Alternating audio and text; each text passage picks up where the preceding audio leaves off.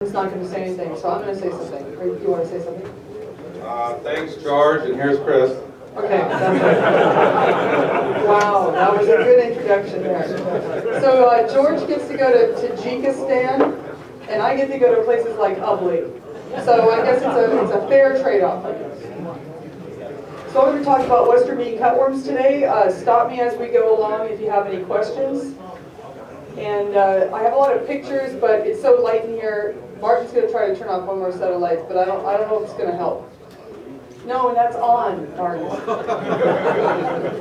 Off. There you go. Do one more set, see what happens. Okay.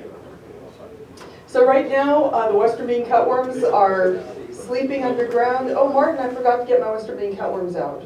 You go to look way in the back of the room in the bag. I like to order him around. There's a green bag under the coats there. See the green bag under the coats? Open that up. Okay, there's nothing bad in there. I'm not carrying drugs or anything. And take out the little box. I have a box of Western bean cutworms in there. See, I was like eating cookies in the back, and I should have been doing something here. Martin is going to be my hand model today. And I have some of these little chambers to show you. Let's open it up. Here, tell the joke. You just keep talking. You're entertaining. Okay, sorry, we're having trouble. Okay, so when I pass these around, yesterday someone said that they look like giant rabbit pellets. And indeed, they actually do. They're quite large, and I've coated them with glue. So there's one that's open, and there are some that are closed. And as an entomologist, this is what I do in the winter. I got these out of my refrigerator. So it looks kind of like a box of chocolates too. And if you had married an entomologist, you could get this for me for Valentine's Day. I would be a really cheap date. And if you drop this and destroy them, you will be buying me real chocolates. So don't destroy them, because I had to work hard to get these. So this little chamber is under the ground. They make it with their spit, I think, and they kind of form this little chamber in the fall, and they use that to overwinter. So you can look in there. There's one that I kind of opened up, and then the rest of them are closed up, and that's how they're overwintering. Then we get the moths coming out in June. Some of you trapped last year. I think Martin had traps with his students. And then we get the egg masses. We've had these quite large egg masses, sometimes up to 100 eggs per mass, usually around 50 or 60. And then what we worry about, of course, are the larvae, which are 2 to 3 times the size of a European corn borer. They eat many, many more kernels than a European corn borer. And they only have 1 generation per year, unlike corn borers. So we're pretty much pounding corn borer by using BT corn, but we haven't solved this insect. Remember, this insect is not from China like everything else I talk about. It's from the western US, and it has now moved from Nebraska and Colorado in the last 10 years. This year it was found all the way on Long Island. So it has gone all the way across the US in about 10 years. And this is what we're worried about, the damage on corn. And anytime you see this damage on the side of corn ears, it's always Western bean cutworm. And I have 2 ears you can pass around. One of them has damage in the side.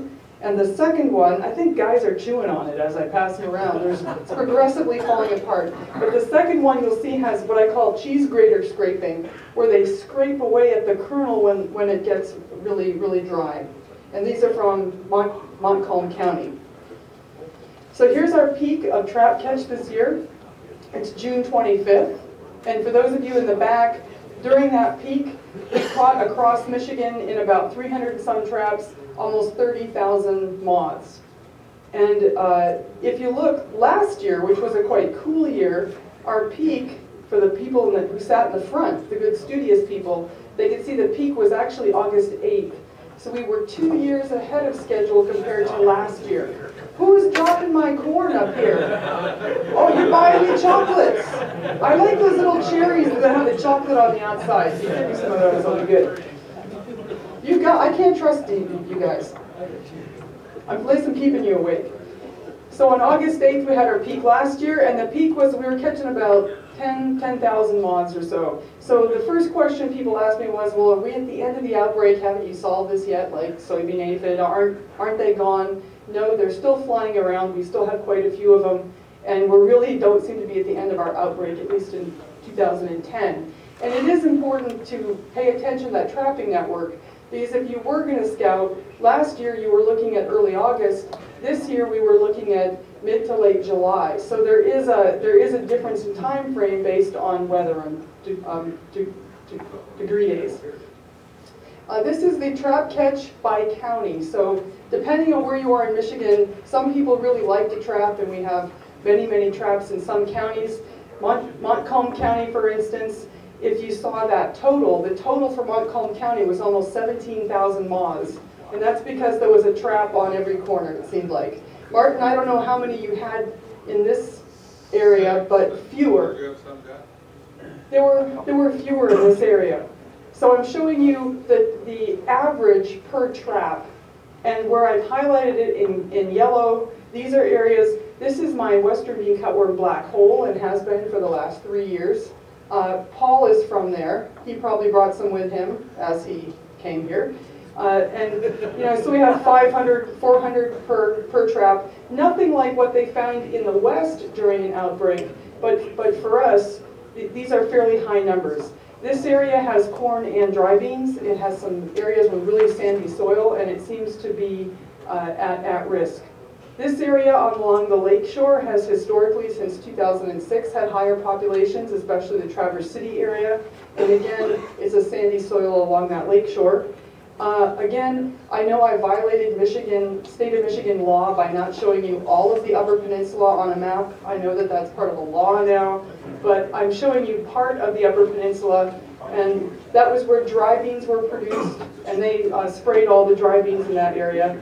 And in southern Michigan, we had another hot spot, and if you looked over at Indiana, Indiana had really high trap catches too. Once you get over to this area in the thumb, this is my lowest area, and I had plots at the new MSU farm near Reese this year, and I didn't find any egg masses, very, very low numbers. And I forgot what your trap catches were, Martin, but compared to areas to the west of you, you seem to have less of a population here. Yeah, that's interesting. 2 years ago, we were neck and neck with Huron. You know, we each caught maybe one per trap, and then just last year, quite a good one. That's quite a few. So when we trap, we use a milk jug, and I take my smallest, shortest girl student and I throw her into the recycle bin, and then they come out with these milk jugs, and we cut them up, and that's the kind that Martin had. Martin had a milk jug trap. They're free. I've given people the little pheromone, the little attractant. We hang it right under the little milk jug cap, and the male moths fly at night to find females. That's when they mate, that's when they lay eggs. They fly at night, and they find each other by smell, essentially. So the male comes into that trap, and we put antifreeze down at the bottom, and as they fly around inside that trap, he's looking to mate, and then he falls into the antifreeze and he dies. And that trap is free. And that's my average trap catch in the milk jug trap is in the black line here. The other kind of trap we tried this year is called a bucket trap, and it does not have anything in it. There's no liquid in it, so it's really easy to use. And we hang the pheromone here, and the male moth kind of hops in. He falls into this little, there's a funnel inside there, and like most males, he has no sense of direction, and he won't ask for directions, and he can't get out. So he is stuck in this trap, and then he dies. And it's really easy to use, but it's like $9 or $10 a piece. So if you're an avid trapper and you really, really want to trap, maybe Paul's from the middle of the state, maybe I'll give him a bucket trap next year, but it is more expensive. You can use it year after year, but unless you're really serious about trapping, you're better off with just drinking a gallon of milk and support the dairy industry and make a milk jug trap. And we get the same trap catch, that's this green line, as we do with the milk jug trap. But we are probably, for our research, going to go to this bucket trap.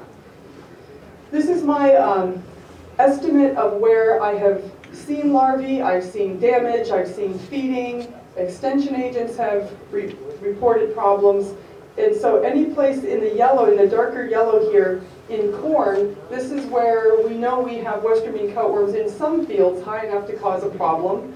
And in this lighter yellow, which may not show up for some of you, oh, there's a big fly flying by. That's you. There's a lighter yellow here. This area, we have not really seen many problems, and when you get to this white area in your area, I've never had a call about western bean cutworm that was confirmed, unless you guys tell me you've seen something. Has anyone here seen anything? One person, okay, in corn, I presume.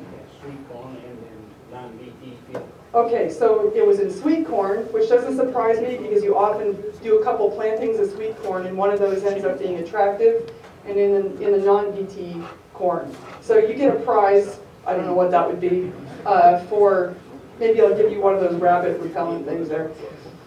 So we do have, I guess, maybe a little bit here, but for the most part, you guys have the lowest populations of western bean cutworm and the least damage. This area down here in southwest Michigan this year had more damage reported than what we've ever had. Some of that is people are actually walking fields to see, but part of it is I think our populations were pretty high. So this is a typical egg mass. Here's a penny so you can see the size. They average about 50 or 60 eggs per mass. And then when they hatch it, this is probably 2 to 3 days old. It's kind of tan colored. When the eggs develop fully after about 5 or 6 days, they turn purple or black. And that's because what you're seeing is the whole head of the insect. Essentially, the head is huge compared to the body. And those in the front can see the head is black. So when they hatch out, what you see in that egg mass is just head, essentially. And before this year, our egg hatch has been 99%, 100%.